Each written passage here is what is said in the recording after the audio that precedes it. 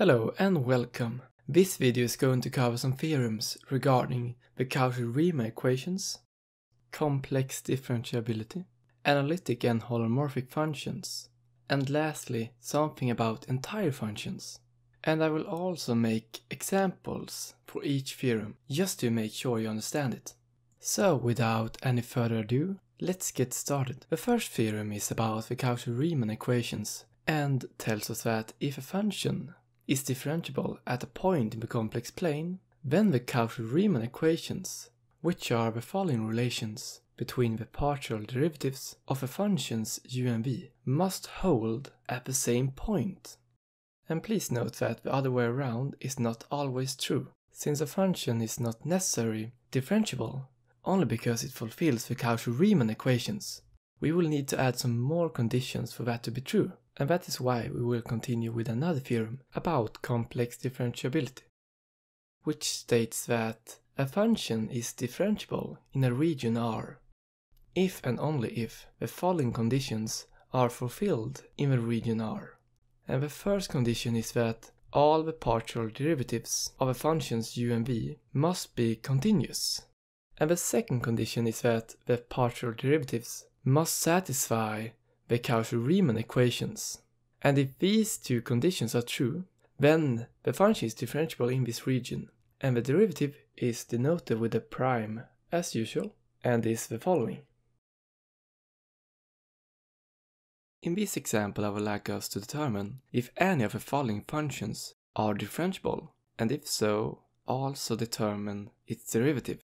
So the plan is to check if the partial derivatives of u and v are continuous and satisfy the Cauchy-Riemann equations in any region in the complex plane, since this would make the function differentiable in this region.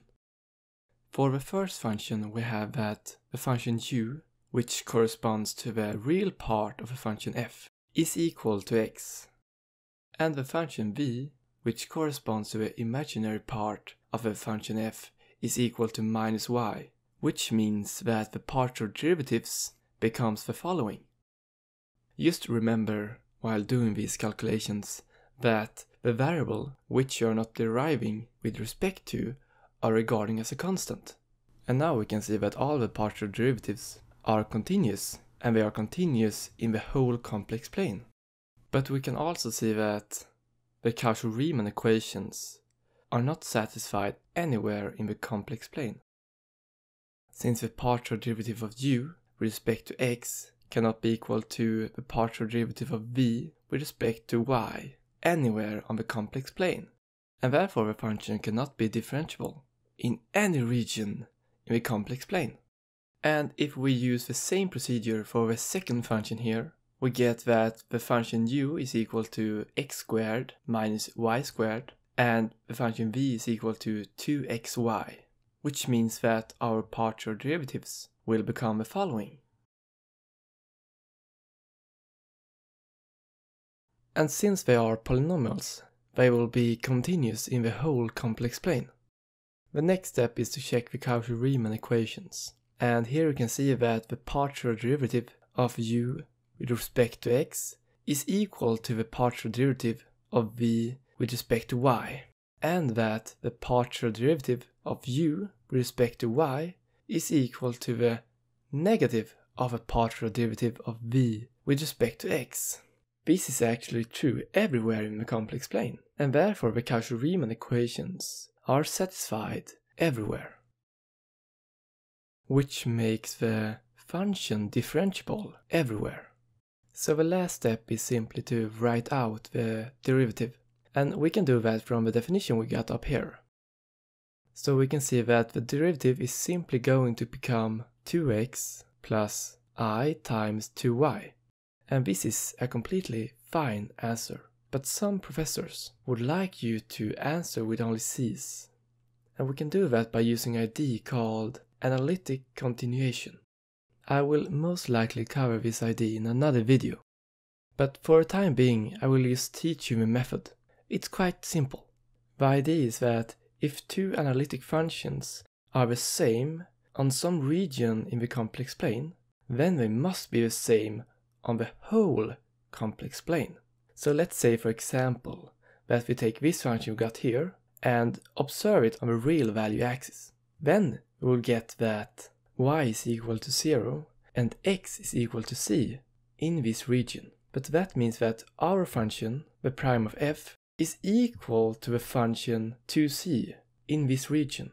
But that means that these two functions are the same on the whole complex plane by analytic continuation.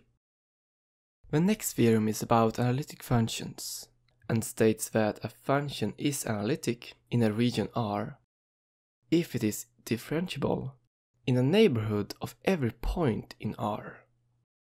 Note that the word neighborhood have a lot of different meanings in mathematics, but right now it simply means all the points in a circle with an infinite small radius around some point.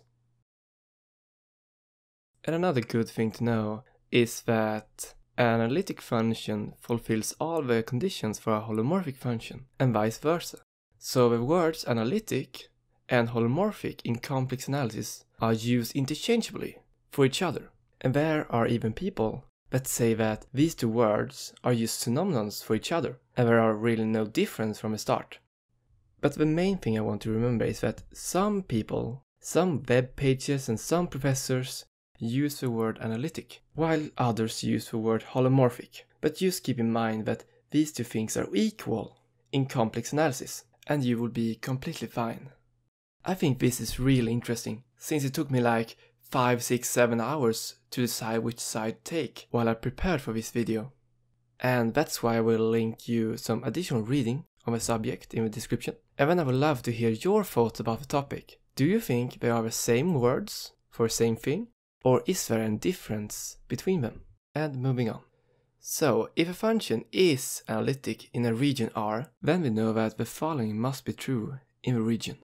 First off, we know that the derivatives of all order exists for a function. And the second thing is that the function can be represented as a power series. I will not prove this right now, but these two statements will be really useful later on in the course. So the next theorem is about entire functions. And a function is entire if it is analytic on the whole complex plane. So let's do another example. And in this example I would like us to determine if any of the following functions are analytic, and if so, in what region. We know that the first function is differentiable on the whole complex plane, since we determined that in the last example.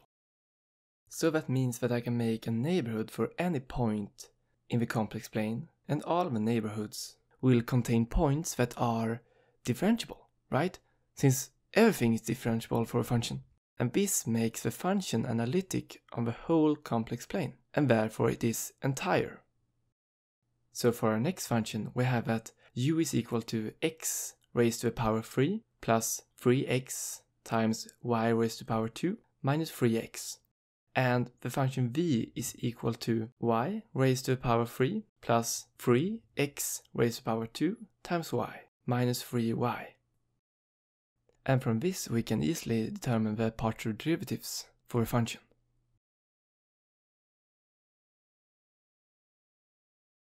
So we can draw from this that all of them are continuous in the whole complex plane, since they are polynomials.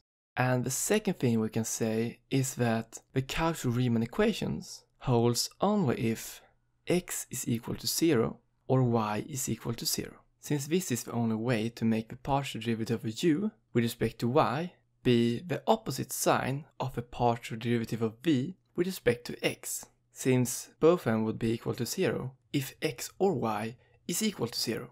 So from this we can draw the conclusion that the function is only differentiable on the coordinate axis in the complex plane, and therefore we cannot find a neighborhood anywhere such that the whole neighborhood is differentiable, since the function is only differentiable on the coordinate axis, and therefore the neighborhoods will always contain some points that are outside of this axis. So the conclusion we can draw is that the function is differentiable on the coordinate axis, but is analytic nowhere. Thanks for watching.